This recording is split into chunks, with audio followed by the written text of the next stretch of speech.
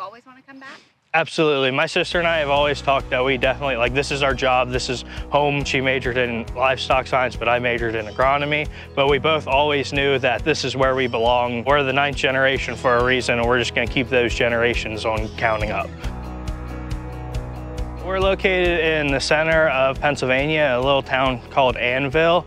And my family's been farming ever since 1795. We've been growing chickens, we've been growing hogs, we've been growing crops. It's very rare to find farms that have been in the same family for over 200 years.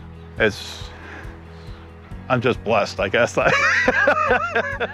Farming to me, it's more than a job, it's a lifestyle. There's not a memory in my head that does not involve farming. I think it's very rewarding. Whether it's animals or crops, you get to watch it grow and then you get to watch it be harvested.